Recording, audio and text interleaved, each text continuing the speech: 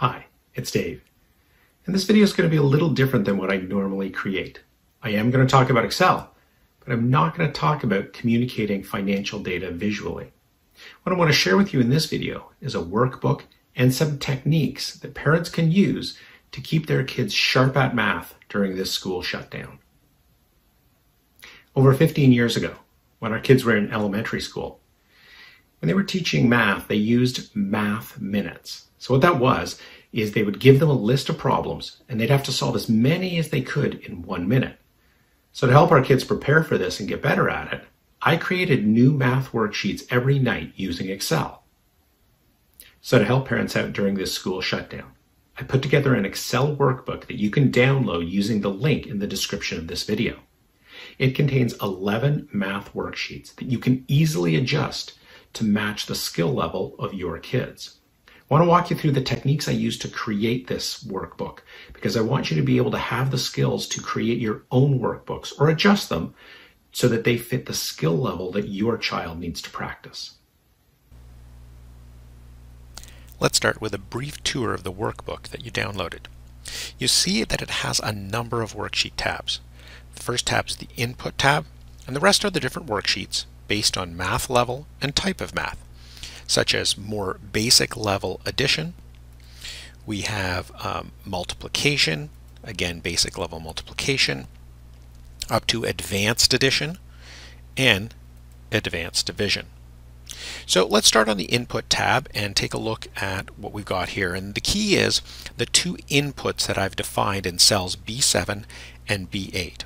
B7 is for the more basic sheets and B8 is for the more advanced sheets. Now these numbers drive all the problems on the worksheets. So if you want to make easier math, enter a smaller number here and enter a higher number if you want harder math. I've set the basic sheets maximum to 12. Here you can see I've entered that in cell B7. So when we look at the multiplication sheet here, the table, what we see is that the problems include numbers up to but not exceeding 12.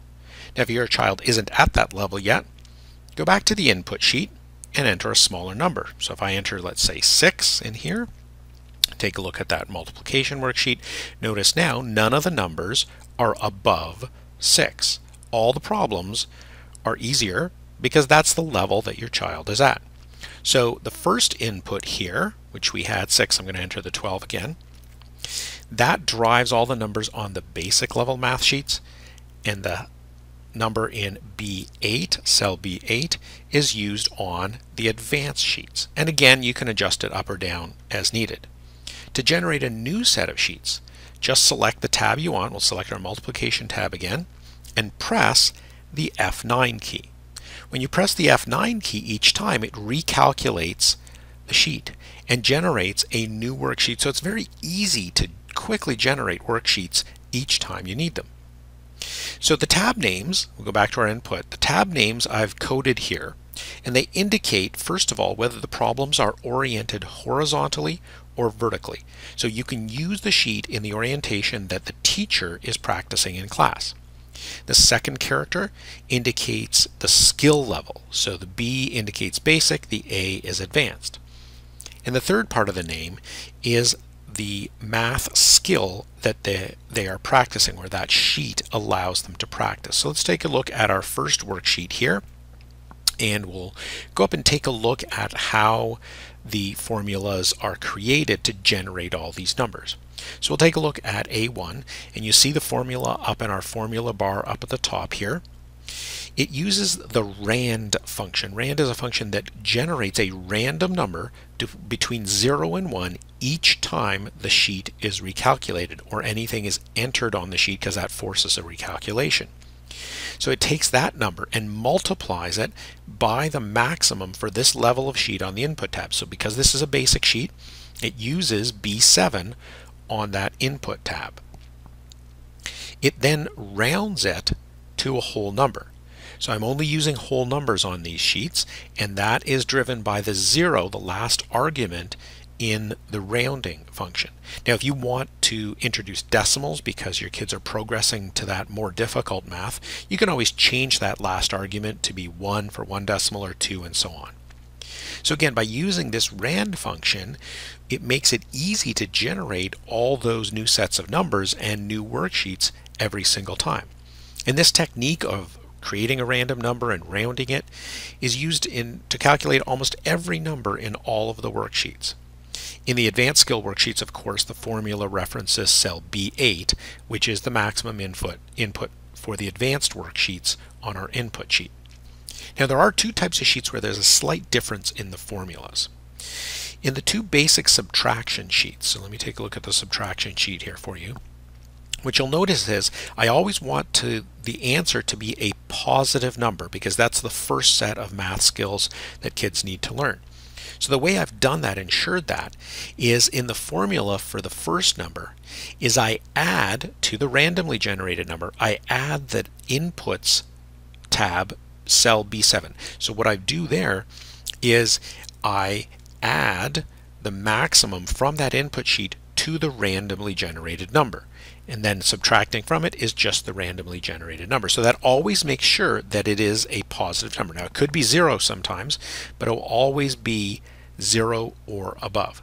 Now if your child wants to practice negative numbers, of course you can change that formula and simply copy it to the other cells that are similar to that. So it gives you that flexibility, but I want you to know that about the subtraction sheets.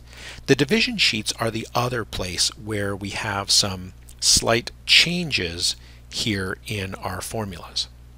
So the way that this is done is I've set it up so that all the problems have a whole number answer. So there are no decimals or fractions. And the way this is done is to generate two numbers. So C1 is the first number I generate in this particular problem. So C1, we have our random number. And then the next one is E1, which is the answer. That's the other random number. So I generate those two numbers, and then to create the division math problem, in A1 you'll notice I say multiply E1 by C1, and that generates the number that they need to start with in the division problem. So why don't you see a number in E1 even though there's a formula there? Well, what I've done is I've turned the text color for all of these numbers to white, which is the same as the background in Excel. So it's a trick to hide the number needed to generate the problem. In the advanced division sheet, just a note here, what I've done is in the number here, I've used the maximum basic input as the denominator so that the problems aren't too hard, but the answer is going to be drawn from cell B8. So again, you can adjust any of these worksheets to make them harder or not quite as hard by adjusting the inputs, and if you want to, you can adjust the formulas that they're using as well. So let's take a quick tour of all the tabs so you can see all the worksheets if you haven't checked them out already. We start with our basic horizontal addition, multiplication, and subtraction, and then our division. So we've seen all of those already, and then we orient some of these vertically. So we do some vertical addition and vertical multiplication problems, and some subtraction problems vertically as well. So those are the key ones that the kids are going to practice in the lower grades with that more basic math. In the advanced math, we get into adding larger numbers and adding 3 of them together or 4 of them together. And then we have advanced multiplication where we have up to 3-digit numbers, because I've put 500 in as the maximum, and we really start to challenge them on the math when they're multiplying. The division, we saw this earlier, we have some larger numbers to practice division on. So we have all of the different worksheets that you can use depending on what type of skill they're practicing and how hard you want to make those particular problems. Now, when you want to create the actual worksheet for your child to complete, you don't want to give them this particular workbook because it's not going to necessarily be all of the problems you want, and you don't want them to mess up any formulas. So what you want to do is you want to create something that they can complete. And I want to show you 5 different methods you can use to actually create something your child can complete. The first is to just simply print the particular worksheet. So if I go to our basic addition worksheet, I go to File, I go to Print, and it does the basic printing of the worksheet. So you see all of the problems here. You could obviously copy more if you wanted to fill the page, depending on how much you want them to practice, and it only prints the active sheet. So you see it says page 1 of 1. And this is what we used back in the day, and that was so that we could watch them work on it at the kitchen table. But paper worksheets don't work for everybody today. So the next option you have on the worksheet is to create a PDF file. So we click on File, Save a Copy, and we can put in a name. So let's say this is addition, and we say this is the Monday worksheet they're going to work on. And then in the file list, we drop that down, scroll down till we find PDF, and then we can simply save it. This saves it as a PDF file that your child can then open, especially if they have a device where they can write the answers on the screen with some sort of a pen or stylus. This could be a way that works really well for them. So that's option number 2. Option number 3 is to create an actual Excel workbook of the sheets that you want them to create. Now you're going to want to use again a different workbook than the one you're using here to generate the problems. What we're going to do is I'm going to highlight the cells that I want to copy, all of these ones here, and I'm going to say Control C copy, and then I'm going to go to a blank workbook that I've set up, and I'm going to, instead of just Control V paste, because that would paste the formulas in, and we don't want that, we just want the numbers. So I'm going to go to the drop down arrow below paste, and I'm going to say paste values. Now what this does is it simply pastes all of the numbers and the plus and the equal signs here into this particular sheet. Now you can adjust the column widths if you want to fit more on there. You can set up a tab for each day if you wanted. If I wanted to have for the next day, I could set up another tab. And one thing to note about the division problems, because remember that was a little bit of a different on how we set them up. So let me just show you. If I go to our division problems here, and I select, I'll just select some of them for now, and I say copy, Control C, I go to our new workbook, and I go paste values. Notice what happens. It pastes all the answers in so they can see it, because it just took the values, it didn't take the formatting. So anytime you're copying the division worksheets, you want to go in and delete those answers, because otherwise it's not going to be very much practice if they already have the answers. So setting up an additional workbook in Excel is one way to do it. Now the challenge with this method though is that your kids may easily figure out that they can complete all the problems simply using formulas in Excel, which is great for building Excel skills but not so great for practicing their math skills. Fourth method is to copy the problems into a Word document. So I'll go back to our worksheet here, and let's try the multiplication this time. I'm going to select all of the problems that I want them to complete. I'm going to say Control C to copy. Notice I select also the answer column here, column K. You'll see why in a moment. So I go back to Word, and I go to a blank Word document and say Control V paste. You'll notice what happens is Word pastes it in as a Word table. So what this means is that it gives a space for them to actually type the answer in, which is exactly what you want. It makes it so easy for them. So they just open up this Word document in Word Online, on a tablet, phone even, and they can look at the problems and practice and type the answer in, because Word already gives them a spot to put that answer in. If you want to create multiple worksheets on multiple pages, just go down to the bottom of the table and press Control Enter. That's the key combination to get a new page in Word, and you can add another set of problems there. Create an entire Word document for a week, for example, and then they just work through one of those each week. The final method that I want to show you, go back to our worksheet here, final method I wanted to show you is to copy the problems into a PowerPoint document. So similar to copying Word, we start by highlighting all the cells, including the answer cells, copy, Control C copy, switch over to PowerPoint, and say Control V paste. And it pastes it in as a PowerPoint table. So similar to the note that I gave you for Excel, when you're copying to Word or to PowerPoint, if you've copied the division worksheets, make sure you delete the answers. Now in PowerPoint, what I've done is I've created a PowerPoint document that has a page that is portrait and it's a letter size page. So if I wanted to print it, I could.